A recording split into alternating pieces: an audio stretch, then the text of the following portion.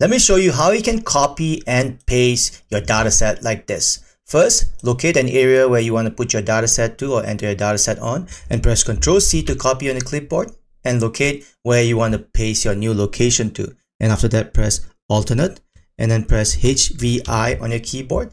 And now as you enter more data in your dataset, it will copy whatever you entered on your first dataset like this. Now the question becomes, can you do it across worksheet? Yeah, absolutely, you can do it.